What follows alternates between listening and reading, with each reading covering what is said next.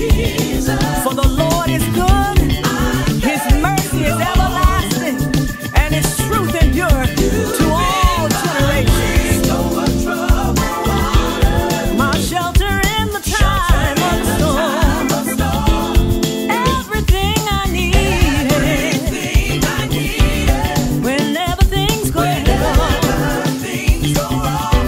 I thank you, Jesus. I thank you, Lord. I believe God is speaking to us clearly in this generation, in this time, when folks have become so busy that we don't have time for God like we ought to have. Sometimes I find myself busy at the end of the day, have not given the time I needed to my devotion. And I can just see so many others constantly is being caught up in things that takes us away from our devotion with God. I don't think we realize the commitment that we like to commit to the Lord. I always look at it like this, the percentage. And when we look at our percentage, that's what they usually do, business by percentage. Basketball, want to know how many percentage shots. What's your percentage on your three-point shooting, foul shooting? And you judge by that and determine how well you're doing by your percentage. Amen? I want to ask you, in the percentage of the times we have dedicated to go before the Lord, especially let's just use Sunday as an example. Amen? In the month's time, that will give us 4 Sundays. Is that right? Most of the time, 4 Sundays. And if you stay out two Sundays out of the month, what'd that make you? 50%. 50%. If you stay out just 1 Sunday a month, what'd that make you? 75. Can I ask you another question? We got retailers over here, you boss ladies. If somebody that's supposed to be there 100% of the time, you allotted them, and Javon, they only come 75% of the time, what you think is going to happen to them? They're going to be terminated. Would you concur with her? You would fire them? I wonder, do we take seriously our commitments to the things of God that way? If a natural person, a natural business lady, a gentleman is saying, you know, we can't use you even though you got talent, you got gift, you have ability. One thing you don't have is availability. Amen? You're not available. I can't use you. Amen. I believe that God is getting ready to do something great in the midst of His people. But we have to sacrifice sometime. We have to make ourselves available for God to use us. Does that make sense? It's my responsibility to give you fair warning. And I believe these scientists, NASA has said that we're facing 4 blood moons in the next 18 months. 4 blood moons. And right in the middle of it is a solar eclipse as well. This is what scientists are telling us. Let's look at these things and see, is there any other evidence? Let's start with our first scripture. It's going to be Exodus, the 12th chapter, verses 12 through 13. 12 and 13. Read for us, Minister Sophus.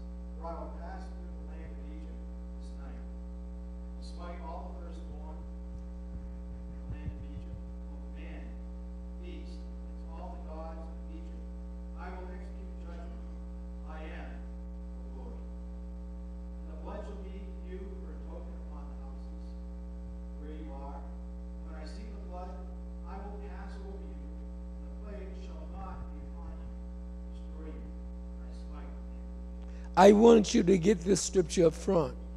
So when we began to go into the scriptures to establish the reason for the blood moons, that we that are in the house of God need to know that if we're under the blood, then we're going to be all right. Does that make sense? That God has not appointed us to wrath, but salvation through Jesus Christ. But he says in here, he says, whenever he see the blood applied upon our lives, amen, that means we have to walk constantly in right fellowship with God. You got to always be so this time will not catch us unaware. Amen. We'll be all right if we do that. The last week we talked briefly about the common full blood moons. I think we all can agree that they are some kind of a sign or heavenly message, especially seeing the time in which they are appearing. Amen. The time in which they're appealing, I want you to, I'll get to that in a minute, but I want you to just see a little bit what God says about the signs that he has set in the heavens. In Genesis, the first chapter, verses 1 through 5, and verse 14. Follow me here. Read. In the beginning, God created heaven and the earth was without form and void, and darkness was upon the face of the deep. And the Spirit of God moved upon the face of the waters.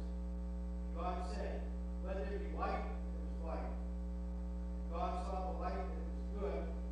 God divided the light from the darkness. God called the light day, and the darkness he called night. The evening and the morning the first day. God said, "Let there be lights in the firmament of the heaven, to divide the day and the night. Let them be signs." Let them be also for what? Signs, for seasons, for days, and for years. And additionally to days and years and season, the lights can also be for what? Signs.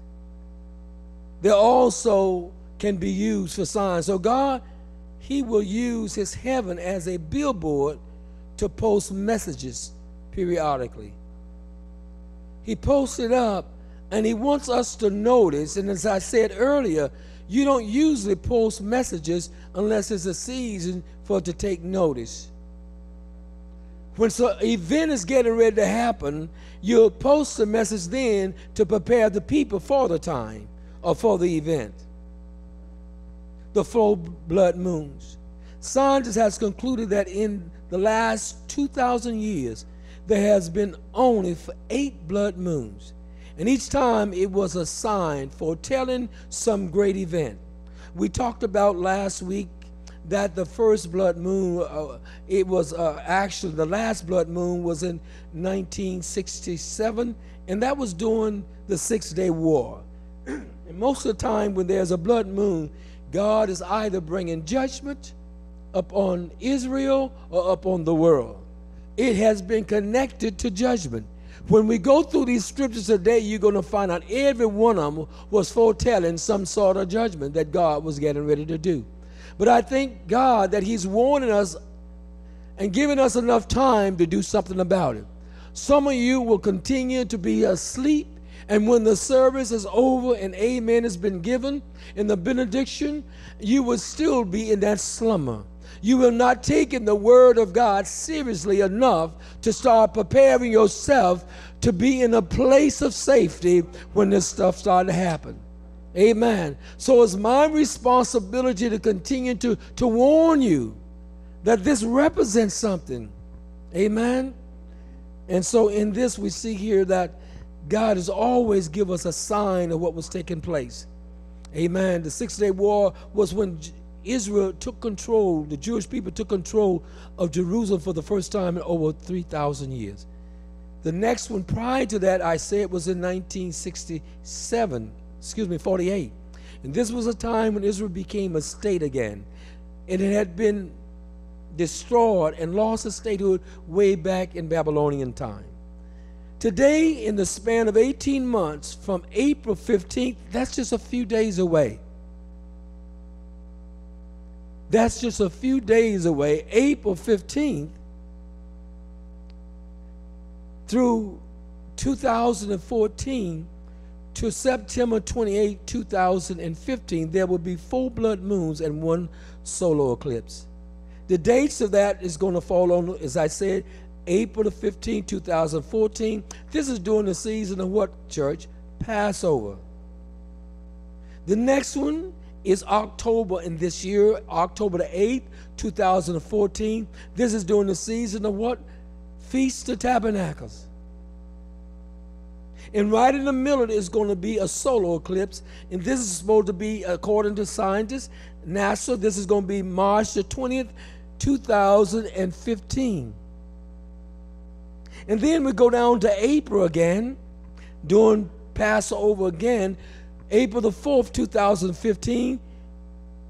It's going to be another blood moon, and this is going to be during the Passover season. And the last one is going to be September the 28th, 2015, and this is during the season of the Feast of Tabernacle.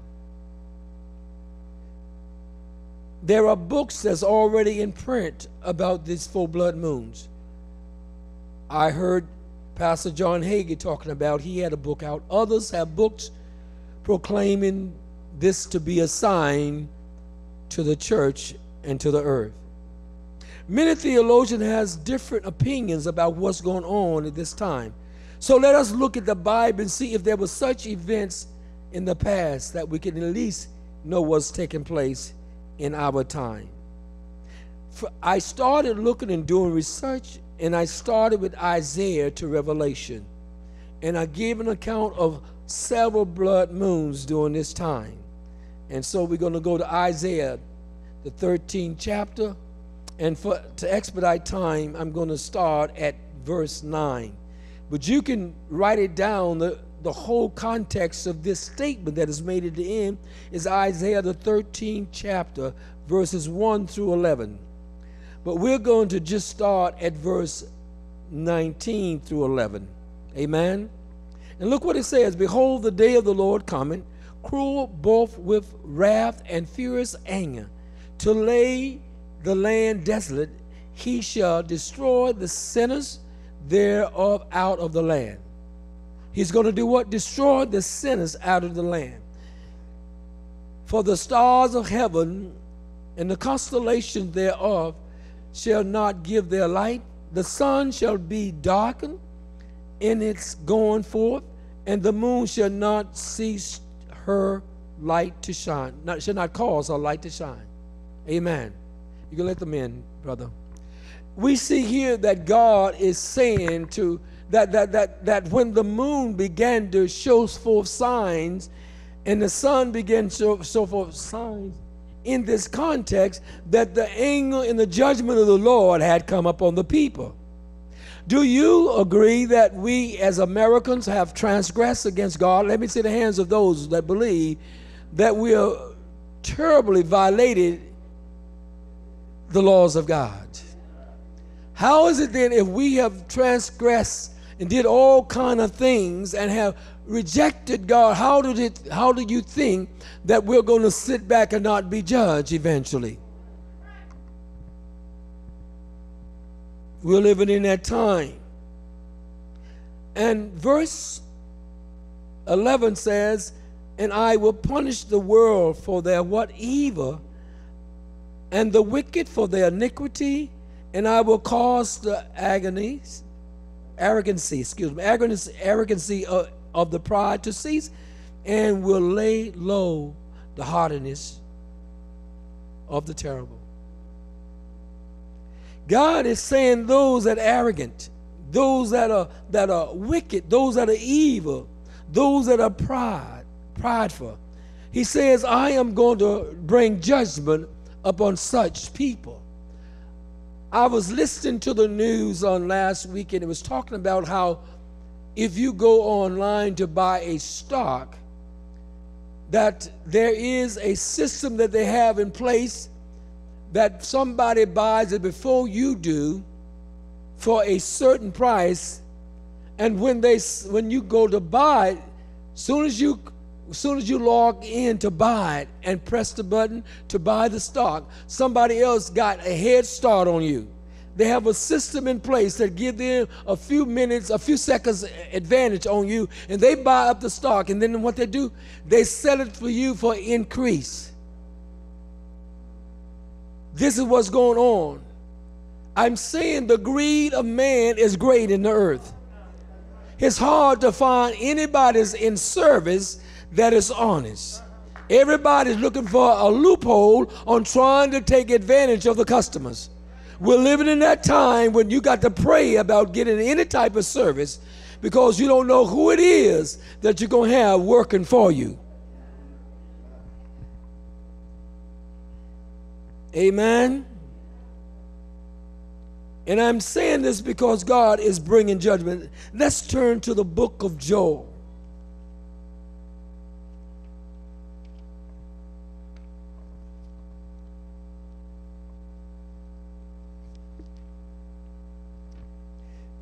Now, we have read this scripture, and it was also quoted by the Apostle Peter during the time of the outpouring of the Holy Ghost. Let's read it in Joel. Now, this is actually second chapter of Joel.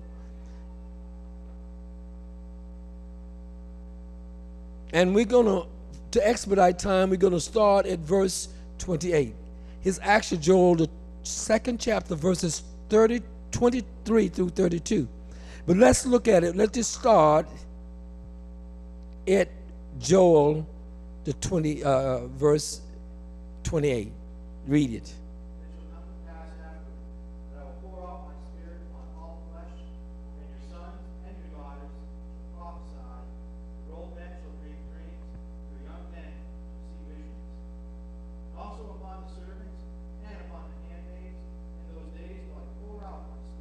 God is giving a prophecy years in advance about what he was going to do in the last days.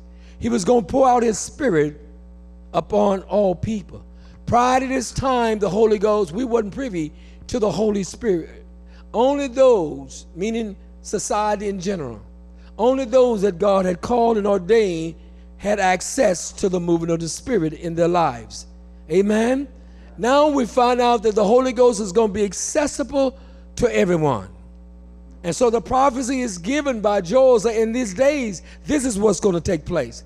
Oftentimes we speak about the outpouring of the Holy Ghost and we stop at a certain point I'm going to point to today, and we do not go to the whole context of the statement. Here it is, though, in its context. He says he will pour out. Amen. He said, and it shall come to pass after this that I will pour out of my spirit upon what all flesh, and your sons and daughters shall prophesy, your old men shall dream dreams, your young men shall see vision, also upon your servants and also upon the handmaidens.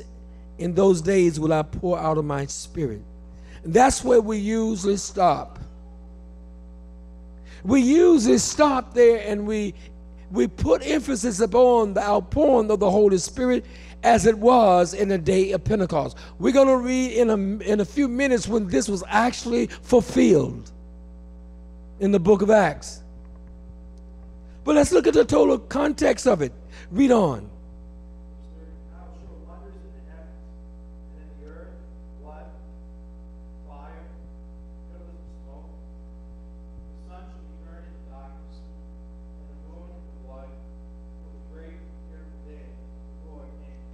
He says it's going to show signs in the heavens that there will be terrible things coming up on the earth.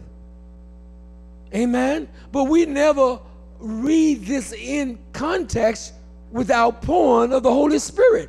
You don't hear too many people speak about this in the context on the day of Pentecost. But it's there, it's scripture. He says, this is what I'm going to do. And it shall come to pass that whosoever shall call on the name of the Lord shall be delivered or saved.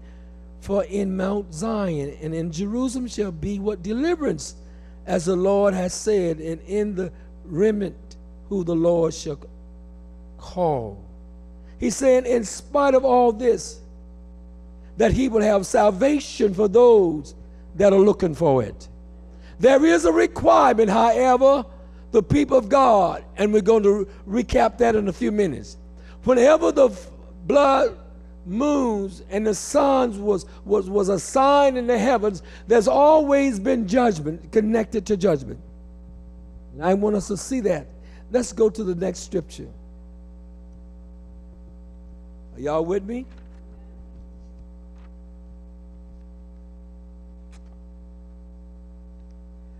Luke the 21st chapter, verses 25 through 36. There's another sign. Let's read. There shall be signs in the sun, and in the moon, and in the stars, upon the earth, express nations, with perplexing, sea, waves roaring. Are we living in that time? When nations are perplexed, they don't even know what to do with Russia.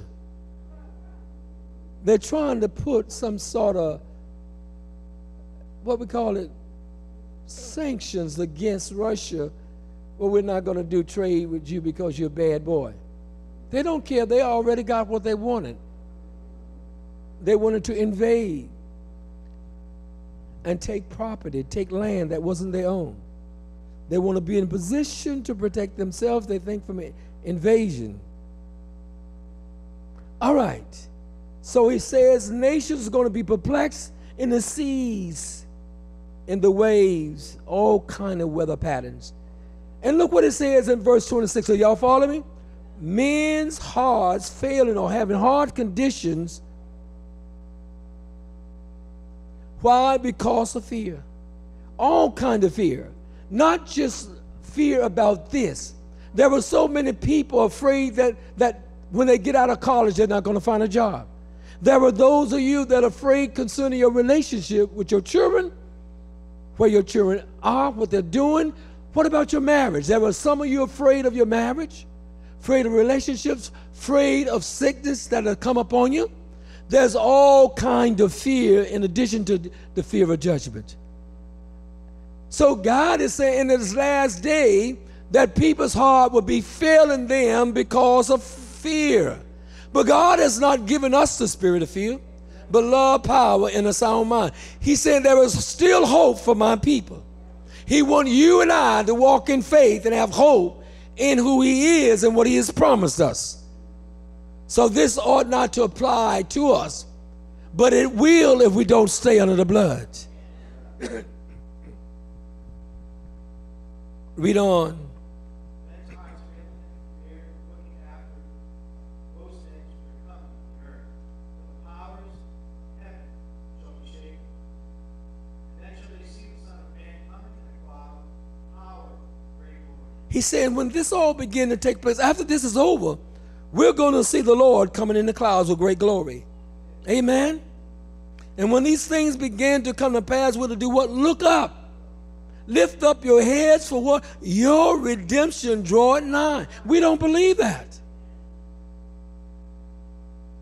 Our redemption draweth nigh. Read on. Verse 29. And he spoke to them a parable.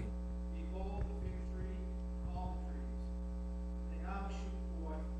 You see and know of your own self in summer is not at hand. If you start to looking at the flowers and the trees, they are beginning to do what? Show buds. Amen. Begin to bud. And you yourself will look at that and say, what? It's spring. God said, you can discern by signs. Is this what he said? Can't you tell that summer is nigh when you see the tree budding? So this is a sign to the time. He said, also when you see these things that began to take place, he said, I'm coming. But we still sit around and just full of so much insecurity that we can't walk in the fullness of God's promises towards us. We're always in a dilemma of some sort. So you know, when they now shoot forth, you see and you know of your own self that summer is nigh at hand. Read verse 30 through 31. 31.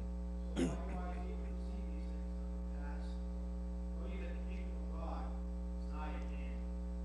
Verily I say unto you, this generation shall not pass away, all is fulfilled. Heaven and earth shall pass away, but my words shall not pass away. Take heed to yourselves. Now look what he's saying. He said, here is the warning. He said, when you see these signs, take heed to yourself, lest at any time your heart be overcharged with the fighting. And with drunkenness, and the one that I wanted you to underline, the cares of life. Amen? The what? The cares. Our hearts is so full of things that we're responsible for. Things that are pulling and tugging at us, keeping us so preoccupied till we're going to forget to give God his first. He said, you can be occupied with what? The cares of life. It doesn't mean that you're out there sinning. Not the sinning of committing. But the lack of devotion, the lack of maintaining. Because you're so busy. Why are we so busy? I believe in many cases we're busy because we can't trust God to help us. So we got to do it ourselves. The cares of life. He promised. He promised to take care of you. Can you believe that God is going to take care of you? Let me see the hands that can believe that. Well, if you believe that he's going to take care of you, he don't want you to be paralyzed with fear. Wow. Now, I know some of you right in the midst of some terrible things, but you still are not to fear. Amen. He says the cares of life. And so that day come what, church? Unaware. It comes what? Speak out. It comes how? Unaware. So I believe, according to scripture here, that when the day of the Lord come, when God began to do things in the earth and judgment began to fall, that most of us won't be aware of it. It's our responsibility to sound the alarm for the people of God, because during this time is going to be our greatest hour. Folks are going to be running to and fro, trying to find hope, trying to find an answer for what's going on. Their lives are going to be turned upside down, and they're going to be going all kind of crisis. And they're going to be looking, knocking on your door, trying to find out, can you help me? You heard what the Lord said, and those that call on the name of Jesus shall be saved. But somebody got to bring them to that name. I believe we're in training right now. Preparation for what God is getting ready to do. There's a lot of discouraged people out there. They don't know what to do with their lives. But how many have found hope and you're just doing fine in Jesus right now? You ain't got a whole bunch of money, but you're doing fine. Now, I'm not talking about all y'all. I'm talking about me. I ain't got a whole bunch of money. Amen. I know you got some rich folk up in here. But I'm doing well. It's not about money. Life does not consist of abundance of things in which a person possesses. You're not living by owning stuff. You're living by being in Christ. I'm happy in Christ, just where I am. Bless his name. Amen. He said that day can come up on you unaware. It's going, for as a snare shall it come on what? All them that dwell on the face of the whole earth. Trouble is coming to what? The whole earth. This is what he said. Amen. And I think a lot of people has a misconception about the rapture. They just think that they're not going to go through anything and go exit out of here. The Lord is going to blow the trumpet, the angels going to sound the trumpet, and whammo, we gone. It's not going to happen that way. There is going to be trials and tests that we got to go through. We have to make ourselves ready.